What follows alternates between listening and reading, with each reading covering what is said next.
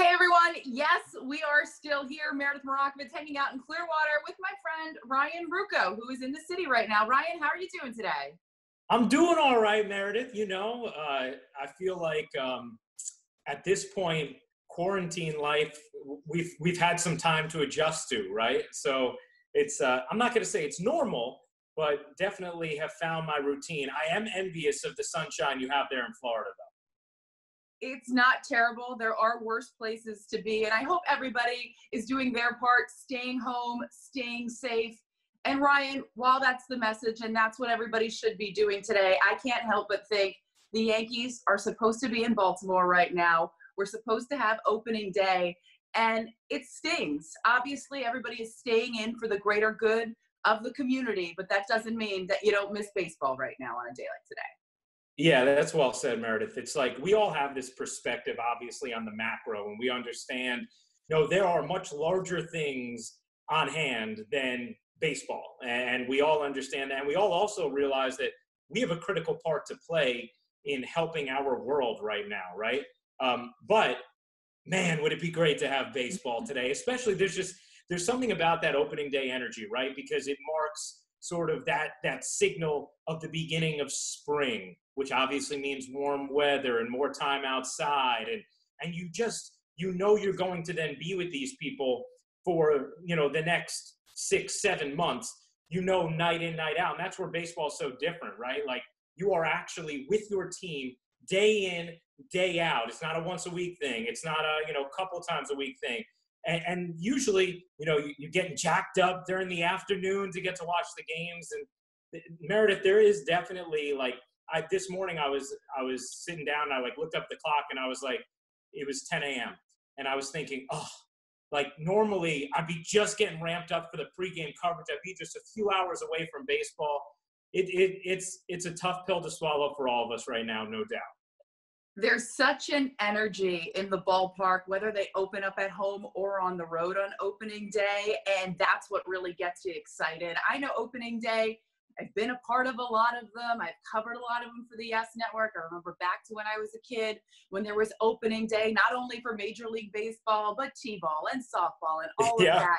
You just get those butterflies in your stomach. You're excited to get going again, the possibilities of what can happen in a new season.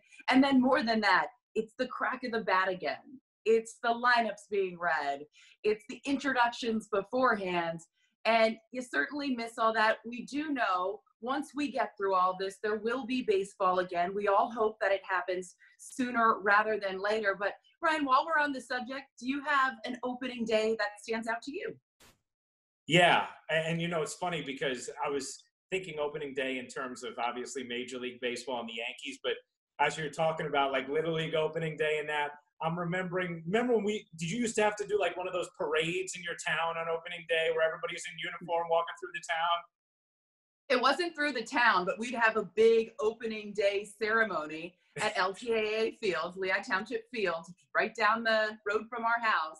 You'd put your whole uniform on, and you might not even be playing that day, but it was essentially just kicking it all off, getting everybody excited for both the softball, t-ball, and then baseball, all the age levels of people that were playing. And I remember I have pictures from when I was little. Little kids in baseball uniforms are so stinking cute, Ryan. The cutest thing in the world. It really is. I know. I'm thinking about so my park was Gearing Park in Fishkill, New York. And we used to, the whole Little League, softball, baseball, all ages would parade through the town and end up back on the field. And then there'd be, some teams would play that day and some would wait.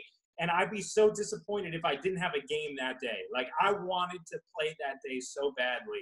So now I'm thinking of, my own opening day memories. But as far as the Yankees go, I always think about 3 opening days.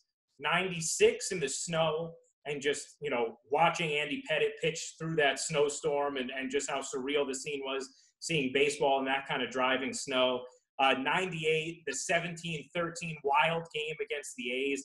And I remember I had an odd obsession with the score finishing in what could be a football score. I have no idea why. I was 11 years old, but it was so important to me as I watched the runs pile up that the score ended up a football score. So 17-13 made me happy. And then Hideki Matsui's first opening day with the Yankees. I was, and I forget if it was the home opener or opening day, but it was definitely at least the home opener. I was playing in my own high school baseball game, and I remember I was so excited for this new acquisition that, you know, everybody had heard about. And I remember as I was coming off the field at one point during my game, my dad told me Matsui hit a grand slam. And I was like, oh, that's so cool. Like, because we had heard he had the thrill for the big moment, etc. And I'll always remember that moment. I got to ask you this, Meredith. You know, we don't know exactly when opening day is going to be, and we all are obviously going to be jonesing for baseball by the time it comes. But you've had a lot of conversation, and you've had your finger on the pulse of the guys on this team, as well as Aaron Boone. We've seen some of those conversations as you have produced more great content during this period of time than I think anybody in our industry. But what has kind of been like the mentality from these guys as to how they are staying prepared for this season whenever it does start? Well, and speaking with Luke Voigt yesterday, by the way, if you didn't catch it, it's still on Yes's feed. You can scroll back and find it. Please go watch it. He was saying he thinks it's a little easier for hitters than it is pitchers. With pitchers, you need to be a little bit more concerned how built up their arm is. We saw the video that Aaron Boone admitted he shot. He lives right up the street from Garrett Cole, of he and his wife playing catch in the backyard. So pitchers are doing stuff. You just don't know the level at which they're able to do it if they're home at their own facility or if there's a facility nearby. So he thinks it's going to take pitchers a little bit longer to get ready. Hitters maybe can still, you know, at least stay in shape. And a lot of them have cages in their houses or a place where they can go and take some swings. But, you know, there's nothing like game action. And that's really what spring training gets you ready for, that high pace game action. So there will be some type of a modified spring, or I guess we'll now call it probably summer training until they actually get to the season. But, you know, they're all kind of in the same boat, in the same mentality. We're going to try to keep ourselves as ready as possible while staying safe, while doing the right thing, but nobody knows. And that's the toughest thing. If there were a date at the end of it, or, you know, something where you can say, I think this is when it's going to happen, I think it would be easier for everybody. But this is just such a wild unknown that there is really no way to predict when exactly baseball will be back. I know, that's the toughest part, right? Like, so these guys are sort of in a holding pattern as to how they stay ready. It's funny, I was talking with Zach Britton yesterday because Cece and I did an episode of R2C2 with him that released this Thursday, and he was saying the guys he feels worse for from a baseball standpoint are like Jordan Montgomery and Jay Happ, who were locked in and so on track to start the season. And now all of a sudden, like, their rhythm gets thrown off. And I think it speaks to what is going to be just the larger reality we all have to accept, right? Like, there's a standard that everybody's used to with, you know, this is how I get ready, and this is what's fair, and these are the confines that we all play within. And that's all just going to be thrown out the window. And we all have to accept that it's going to be about, okay, health and safety first, but then also, how do you end up getting your guys ready for, you know, the start of the season in a way that they stay healthy, but also gives us the most games possible? And so I think Meredith, it's interesting. We're all just going to have to sit back and see how it unfolds and hope we get as much baseball as we possibly can. I'm thinking of the scheduling nightmare that Major League Baseball is going to have to get through when they do decide on a date and baseball is back. You mentioned playing as many games as possible. That's the wish, but you wonder how many you could fit in a certain amount of time. How many double headers would the players agree to playing? How many could they play and still remain healthy and safe throughout it all? So it's going to be a little bit of a monster to figure out for Major League Baseball, but I'm sure they're already thinking about possibilities and how they might get it all done. And as you saw, Aaron Boone already tweeted, Aaron Judge tweeted, everybody just wishing that they'd be playing the Baltimore Orioles in Baltimore today. Now, you mentioned your podcast. You spoke to Zach Britton, the other half of your hosting party there of R2C2, CC Sabathia. He and his foundation did a really, really nice thing in the Bronx yesterday. Yeah, they went out and they gave meals to all the girls and boys clubs in the Bronx. And anybody who's gotten to know CC, who's been around him, Meredith, like you and I have over the last over many years, knows the Boys and Girls Club is something like, it's not a facade, it's not for show. This means so much to CC because it's where he went as a kid. And even talking to him last week, one of CC's initial concerns was just all the kids who go to those clubs and need meals. And so he wanted to do anything he could to try and help them out. And this is one of the things, like I've been saying to, now that's obviously helping on a big scale, right?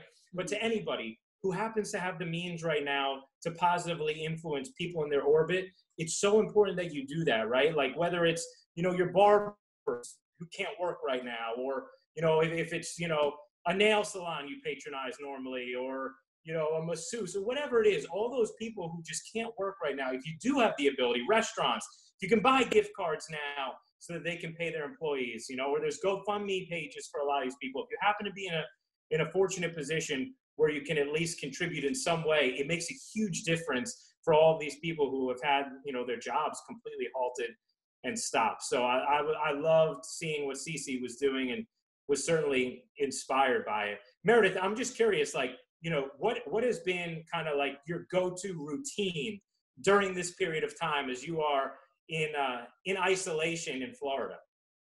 Well, this, as you see, every other day I switch hot coffee and then iced coffee. So that's pretty exciting. Wake up, read the paper, read a couple different papers in different areas. I'm down in Florida, so I'll check out the news down here. I'll check out multiple papers in New York. I'll check out where my family is to see what's going on in their community.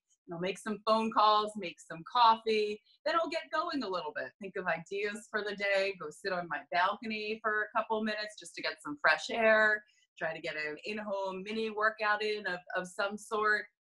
And then it's, a little bit of social media stuff, a lot of Netflix, and a lot of pretending I'm going to do things around the house. What have you been up to? You know what?